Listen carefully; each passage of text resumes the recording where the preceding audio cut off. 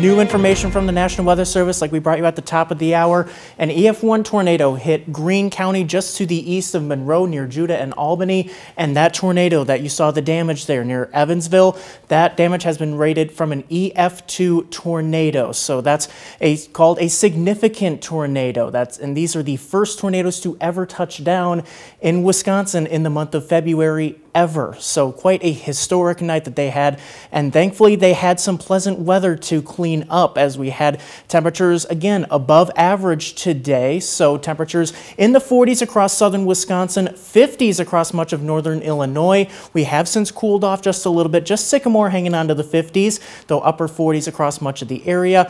In parts of southern Wisconsin near Galena, cooling down into the upper 30s at this hour because they've had more clouds in that area throughout the day. You can see ExactTrack satellite showing that persistent cloud cover across that area. So they had cooler temperatures throughout the day. They didn't quite get into the 50s like a lot of us did here in northern Illinois. So over the rest of the evening, though, temperatures will quickly begin to cool down, already getting to near 40 by 8 o'clock. That is thanks to clearer skies overhead. The winds are also going to be calming down a little bit, so wind chill's not too bad off the actual temperatures. So a pretty nice evening up ahead, especially considering for this time of year.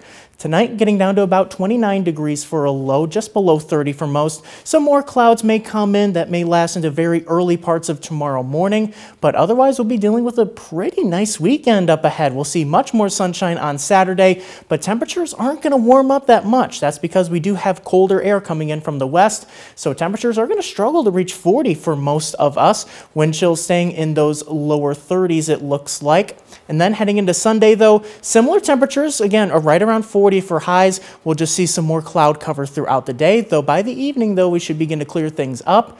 Not only to a pretty nice week up ahead, but with these changes, though, we're a little bit closer to reality because there's little wobbles in the jet stream now, and you can see there is now going to be a trough developing across the central U.S., and that is going to bring in some cooler temperatures. Initially, we're not going to see that big of a difference. We'll still be above average for this time of year, but especially as we head towards midweek and then especially towards late in the week, that's when we start to nose into more cooler than average temperatures, it looks like. So as we head into your 7-day forecast, we see plenty of sunshine, highs in those lower 40s, upper 30s, and really only chances for rain or snow Wednesday night into Thursday, but those are pretty low chances.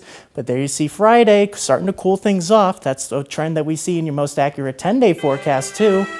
And there we see highs maybe getting back below average potentially, but only just below average. Our average highs in the low 30s, so still going to be very nice weather for this time of year, just not going to be the 50s that we enjoyed this week.